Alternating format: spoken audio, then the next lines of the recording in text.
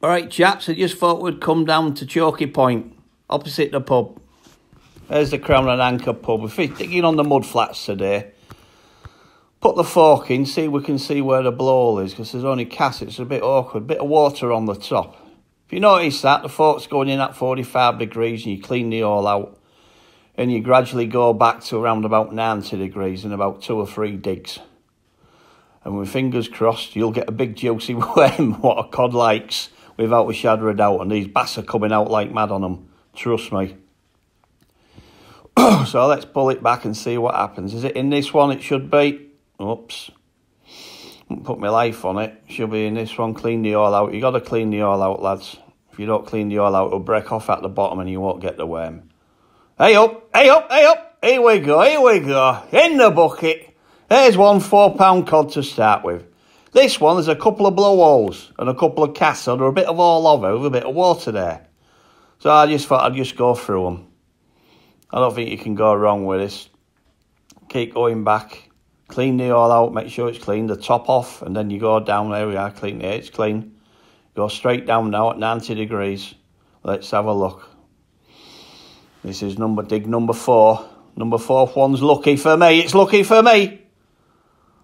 Ain't this time. This time. We'll have to go number 5. Let's have a look at number 5. Let's see what happens. There we are, I'm digging all the way to Australia on this one. Good day, Bruce, Sheila.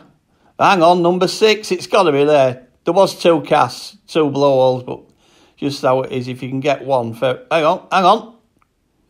They're in there. There's a nice bass or a flatty on that one. I'll have a flatty any day. I like a bit of flatties.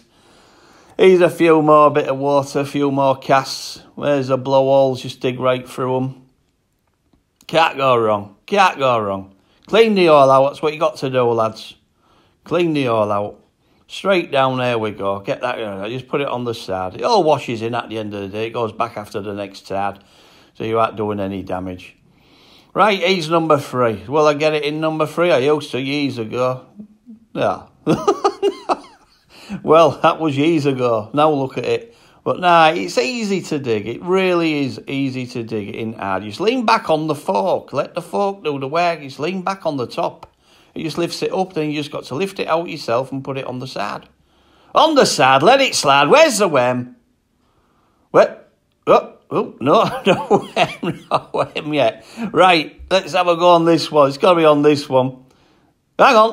Hang on, what's this? Wait, get in there. There's a little bit there, because there was a few casts. It might have snapped off that one a bit. Got to have another go, lads. Got to have another go, because I know there's more than one worm there.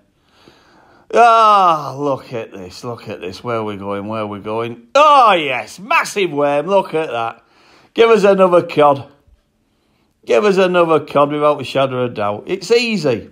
Absolutely easy. Well, I got a dozen worms there. But I'm going to put them back today.